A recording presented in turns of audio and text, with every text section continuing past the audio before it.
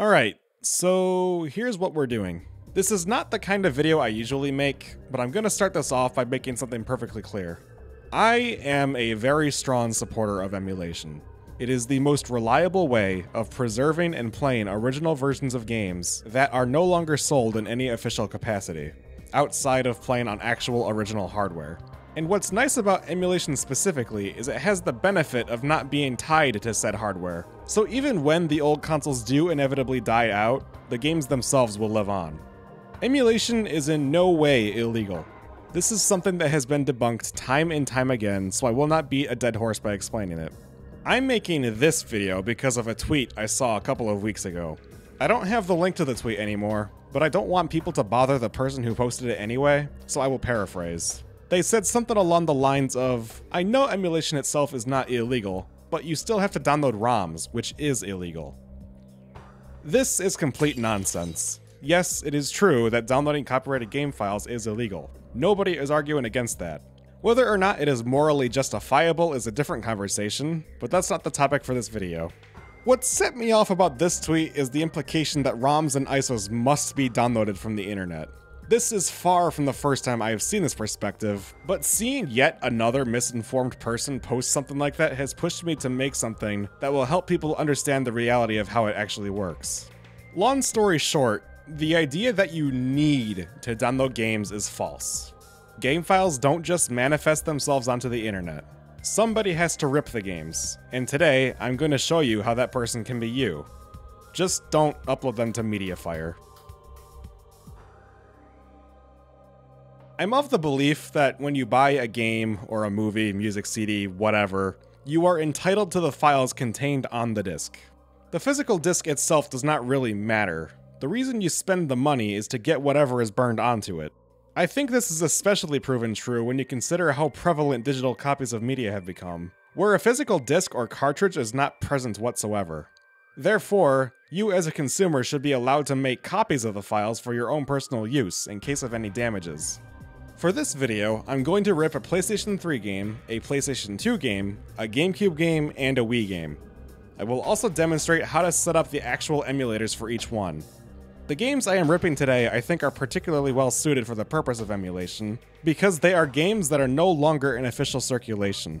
I'll have chapters set up too so you can see whatever section you want. As you can see, I already have a folder here on my desktop sitting between Callie and Marie, containing everything we need to get started.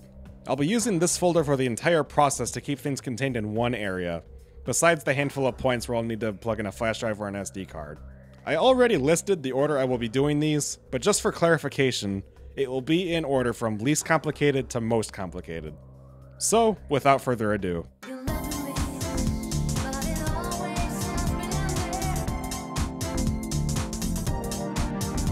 Picking the easiest console to rip games from and run in an emulator was kind of weird, because there are so many different steps and requirements between the 4 consoles I'm doing today. Ultimately, I decided on PlayStation 3 first, because although there is a bit of setup necessary, you do not need any kind of modded hardware to get going. So here we go. First off, download the emulator, RPCS3. You can find it on the official site, which I have linked in the description. Check out the download tab, find your operating system version, and let it go. After it's downloaded, you can go to where you have it saved and extract the zip file. Then go into the folder and open up RPCS3. It gives you this cute little prompt telling you about the quick start guide and some other stuff. It even gives you a big scary warning about piracy. RPCS3 does not condone piracy. You must dump your own games. Well, the good news is that's what we're doing. But first, let's set the emulator up. Check the boxes and click continue to be brought to RPCS3's main window. Right now, as it is, it cannot run any games. It is naked, exposed to the elements. It needs official PlayStation 3 firmware if it wants to survive the winter. Lucky for us, Sony supplies an official download for the latest firmware that I have linked in the description. Now, before someone starts complaining, "Oh no, he's downloading! He's downloading!" Let me reiterate. This is official.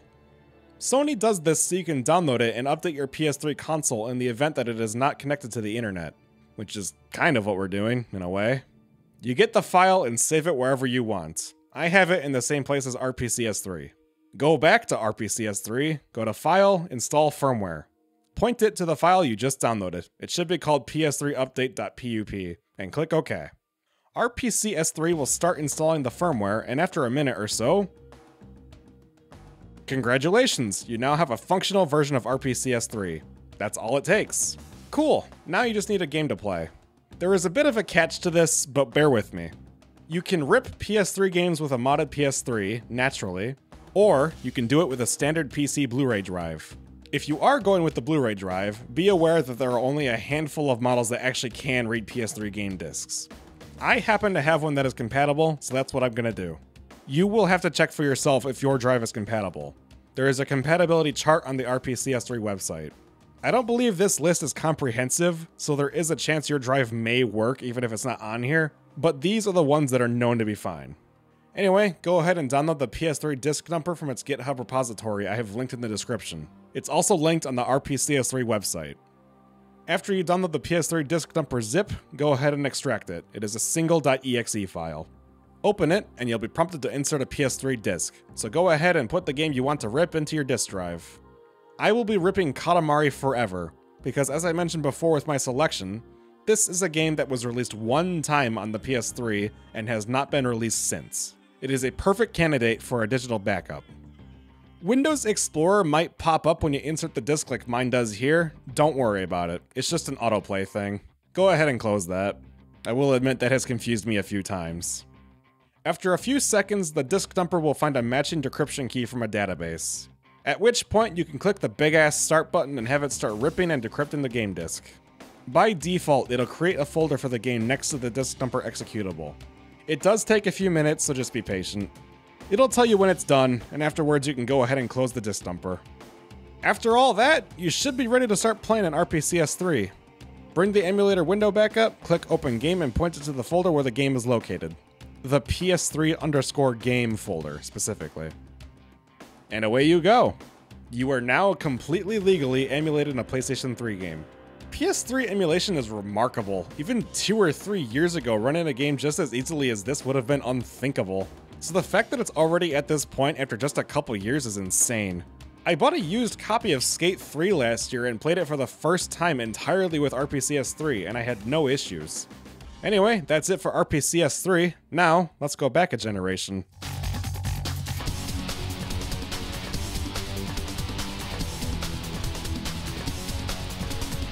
Alrighty, the PS3's dad. I'll start by saying we will need an actual console for part of this, so if you don't have one, get one. You are also going to need FreeMC Boot, which is a soft mod allowing us to run homebrew apps such as the one I'm about to talk about, BioStrain. BioStrain is the recommended tool by the PCSX2 team for dumping the PS2 BIOS from your console, and it's incredibly easy to use. Head on over to the GitHub link in the description to download BioStrain. It's a single .elf file. All you have to do is get a flash drive, format it to FAT32, and stick BioStrain on there. No folders, no nothing. Plug it into your PS2 and start it up. As I mentioned before, you will need either FreeMC Boot or FreeHD Boot to do these next steps, including accessing this funny looking menu. You can either install it yourself or buy a memory card with it pre-installed from Amazon for like $15, which may be your best option if you have a slim PS2. It is plug and play, so don't worry about it too much. Anyway, once you have your PS2 with FreeMC Boot going, you want to head straight for ULaunch ELF. It's basically a file manager that lets you run ELF files, which are a type of executable the PS2 can run. The one we want is the biostrain.elf we put on our flash drive just a moment ago. Press circle to open the file browser and navigate to mass, which is the flash drive. Press circle again to enter it, and right away you should see the biostrain.elf file we added to it. Select it by pressing circle and it will start up right away. The BioStrain screen is very simple, just a black background with some text and a logo. The dumping process will start automatically and only takes a minute or so before it says finished everything at the bottom. After it finishes, go ahead and power off your console and take out the flash drive. Then put the flash drive back in your computer. When you open the flash drive back on your computer, you'll see biostrain.elf is still there, but now there will be a handful of files next to it. These are your PS2 BIOS files. Keep this window open because we'll need them in just a second. At this point, you can download PCSX2 from the official site if you haven't already, which is linked in the description, and extract it wherever you like. It is worth noting I am using the portable version. Go ahead and open PCSX2, tell it what language you want, and click Next. It'll give you a big list of plugins. The defaults are fine, just click Next again. Now, as you can see, it is asking for the BIOS. Notice now there is a folder that was created called BIOS. Open that folder and copy your BIOS files from your flash drive into that folder. Go back to PCSX2 and click Refresh List at the top. You should now see an option appear. It'll say what region the BIOS is and some other details.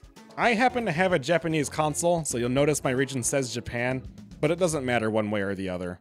It's an emulator, there's no region locking, so whatever. Select it, click Finish, and huzzah! You now have a legal, functioning PlayStation 2 emulator. Now, let's get a game for ourselves. Ripping PlayStation 2 games is, in all ways, probably the easiest of any other console. You do not need any special hardware or software. All you need is a standard disk drive and ImgBurn, which is an incredibly normal disk burning and ripping application. ImgBurn is also linked in the description. Go ahead and download the installer and install it like anything else. Once it's done, open up ImgBurn and put your PS2 game disc in your disk drive. This time, I'm doing a copy of Sly Cooper and the Thievius Raccoonus. There is a remaster of the original Sly trilogy on PS3, admittedly, but that is the last this game was released in any official capacity. ImgBurn will recognize it after a second or so, then you click Create Image File from Disk. You'll be given a new screen with some information, and you can choose where you want the ISO file to be created. I'll pick the emulators folder I have been using thus far. Give it a name too if you want. Click the big ass button and it'll start spinning the shit out of your disk. Like the PS3 game, this part takes a few minutes, so go ahead and get a snack or something in the meantime. When it finishes... Hi, I'm Paul! When it finishes, you're ready to play. In PCSX2, choose System, Boot ISO Full, and choose the ISO file you just made with ImgBurn. You'll get the very, very sexy PlayStation 2 boot screen, and the game will start. Congratulations, you now have a completely legal PlayStation 2 emulator with a game running on it. PCSX2 has been around as long as I can remember, but over the last few years or so, it has gotten a lot better than it used to be, and it's at a point now where most games are playable from start to finish. It's always so nice to see these things make that kind of progress. The PS2 has an insanely good library, so it's very reassuring knowing these games are able to live on this way.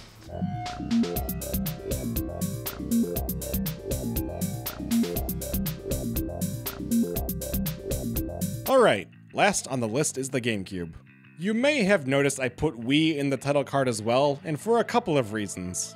For one thing, the emulator, Dolphin, emulates both, which is great. Also, the process for ripping the games for both consoles is almost identical as well. I'll get there, so hold tight. Alright, first things first, let's set up the emulator. I have the official Dolphin website linked in the description just like everything else. Go ahead and download it from there, and once again put it wherever you'd like. Extract the zip, and... you're done. Yeah, Dolphin is awesome. You don't need anything, it just runs games out of the box. The only thing you really might want to change right away is to go into your graphics settings and change the backend from OpenGL to either Direct3D or Vulkan for better performance, assuming you have a dedicated graphics card. So yeah, that's that part done. Let's move on to ripping a game. Once again, this is a point where you're going to need a real console. In this case, a Wii. And you're going to need the Homebrew channel. I think it is a pretty safe bet that most people have installed the Homebrew channel on their Wii by now. But in case you haven't, I will have a link to the setup process in the description. I'm not going to go into it myself here because, like FreeMC Boot, it is a little bit outside the scope of this video. Get the Homebrew channel, then come back. I'll wait.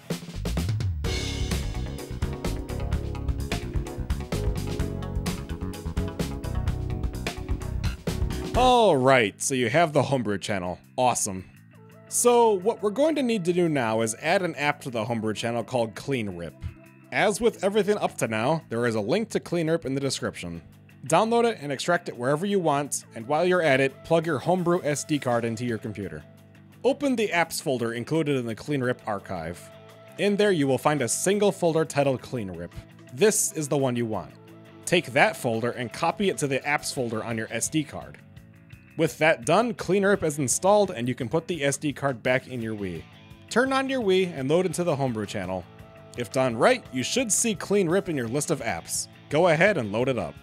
Also, sorry the video feed on my Wii is kinda fucked. I only have composite cables for it, which is one mistake. But it also started outputting this dark, messy image lately, and I don't quite know what's up with that. I saw Matt KC make a video about a Wii he bought that also had this problem, so maybe it's something that just happens with old Wiis. I couldn't say for sure. Rest assured, everything I'm doing will still be visible. You'll get this little disclaimer thing, just skip past that with A. Then it will ask you if you want to enable checksum calculations. Basically, this means once a game is finished ripping, Clean Rip will check to make sure the rip is, like, good. I'm not an expert, but that's the gist of it. I like to enable this, so you can too if you want. Then it wants to know what device you want the game to be ripped to. I'm using a flash drive, so I'm going to choose USB. If you want it to rip to the SD card you're using, be sure to choose that. Afterwards, it asks what file system the drive is formatted for. So let me take this opportunity to explain something. Earlier, I mentioned formatting your drive to FAT32 for the PS2 BIOS dumping process. And as you can see, FAT is an option here. However, please note the other option, NTFS. FAT32 is perfectly fine for GameCube games. But if you are going to be ripping a Wii game, I recommend using NTFS. FAT32 has a maximum file size limit of 4 GB, which will not work for any Wii game as far as I know. Since I will be ripping a Wii game shortly, I have formatted the drive for NTFS, so I'm going to pick that option. It'll say it mounted the drive, hit continue. It'll ask if you want to download these redump.org files. This is for the checksum, so if you enabled that option, say yes. They are small files, so they download in a few seconds. If you come back to this and already have the files, it will ask you if you want to check for updates. Alright, nearly there. Now, you insert the game disc you want to rip. I'm going to be ripping Paper Mario: The Thousand Year Door. This is a game Nintendo has released one time, and now they pretend it doesn't exist. Like the rest of the GameCube library. It also goes for like $100 on eBay, so it's a nice way of saying fuck you to the people charging that much for used copies of an 18-year-old game. Anyway, moving on. Press A and it'll check whether it's a GameCube or a Wii disc. This is a GameCube disc, so it then asks if the disc is an unlicensed Daddle disc. What I think this is referring to is this old company Daddle, who manufactured a lot of cheat devices for video games back during this game generation and earlier ones. So what I think this could be is if you were trying to rip an action replay disc or something. In any case, we're not doing that, so choose no. One last prompt, it'll ask if you want to remember these settings. This can be useful if you're going to rip multiple games in a row, but for now I'm not going to be doing that, so I'll choose no. And there it goes. You can see it gives you an estimated time of about 10 to 12 minutes. So again, go ahead and do something else for a bit if you want. All GameCube games are the same size, 1.35 GB, so I'm assuming that they're all going to take about this long. Once it's done, it'll give you a summary. As you can see, it says MD5 verified OK, which means the checksum ran and found no issues. Go ahead and press A if you want to rip a second game, or B to quit back to the homebrew channel. I'm gonna press A because now I'm gonna rip a Wii game real quick. Everything is the same up to when you insert the disc, so let's just get to that point. Here, I'll be putting in Mad World, yet another fucking awesome game that hasn't been re-released. It'll initialize and you'll be brought to this screen. You have options for dual layer, chunk size, and new device per chunk. Let me walk you through it. Dual layer is the type of disc. Most Wii discs are single layered, but others like Super Smash Bros. Brawl are dual layered, meaning they are able to hold more data for bigger games. You will have to check for yourself which kind of disc the game you are ripping is. I know Mad World is a single layer disc, so I'm gonna choose no. Chunk size is where it gets a bit complicated. Basically, if you have a flash drive that is not big enough to hold the entirety of one Wii game, you can split the game into chunks and transfer the game to your computer in parts. That's why the new device option on the bottom is there. So when enabled, Clean Rip makes sure to wait between each chunk so you have time to move files off of the flash drive. So if you have a flash drive that is, say, 4 GB, but your game is 5 GB, you can set your chunk size to 3, then get the first 3 GB of the game onto your flash drive, put that on your computer, and then come back and get the last 2 GB. Is that complicated enough for you? I'm gonna make things easy here and just work off the assumption that you have a big enough flash drive. because they are usually pretty large these days. Set the chunk size to max and say no to new device per chunk. Press A and it'll start just like the GameCube game.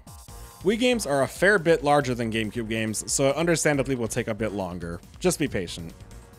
Once done, you'll get a familiar looking screen. Press A to rip another disc or B to quit. I'm done, so back to the computer we go. Press B, turn off the console, and grab the flash drive. Alright, the hard part's done. Go ahead and plug your flash drive back into your computer. You will be greeted with some ISO files with odd looking names as well as a few other things. All you really need are the ISO files, so go ahead and copy those to your computer wherever you want them. You can delete the other files if you want, but keep the DAT files. They are the ones we downloaded from redump.org for checksums. As for the names of the ISO files, they are simply the IDs of the games we ripped. You can find out which is which a couple of ways. Either just run them in Dolphin and see what comes up, or just look them up on Google. In my case, I have G8ME01 and RZZE8P, which are Paper Mario and Mad World, respectively. I glossed over it, but at this point these are completely usable. Stick them in Dolphin and they will play no problem. However, there is one more thing you can do. I mentioned before how GameCube games are all exactly the same file size, 1.35 gigabytes, and while these are not huge files by today's standards, not all of the games need quite that much space. So there is a lot of bloat, so to speak, in these files.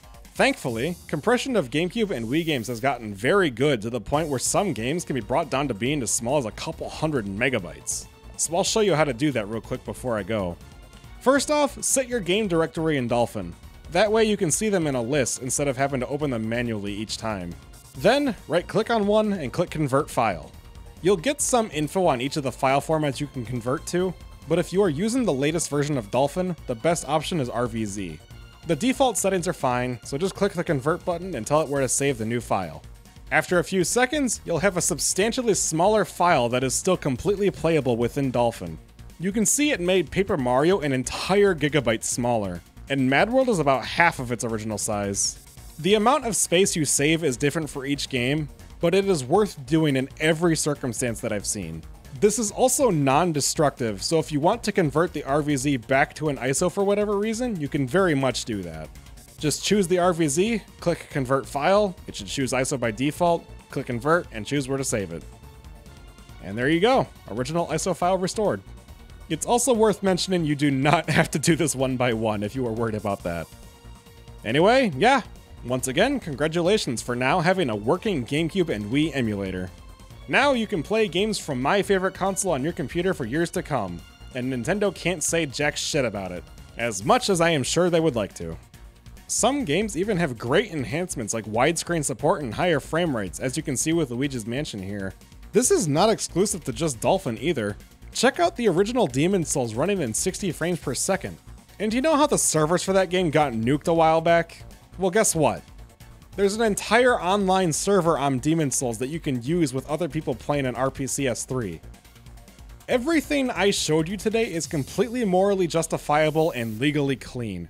It is a complete lie to suggest emulators are illegal things that require illegal downloads of copyrighted software in order to function. I have demonstrated why that is wrong, and I hope you enjoyed learning about this. I know making a big, huge video about this is a very strong reaction to a tweet I saw that had maybe 10 likes, but it wasn't just about this one tweet. I see people suggest things like this all the time, so I just had enough. If you enjoyed this video, thank you, I appreciate it. This is by no means a typical video format for me, though if you want, feel free to check out my other videos on this channel and subscribe if you want to see more. I'm also on Twitch if you're into that. I've been playing Metroid Prime 2 lately, so come say hi. Anyway, that's enough for me today. Thanks again for watching, and I'll see you all soon. Bye-bye.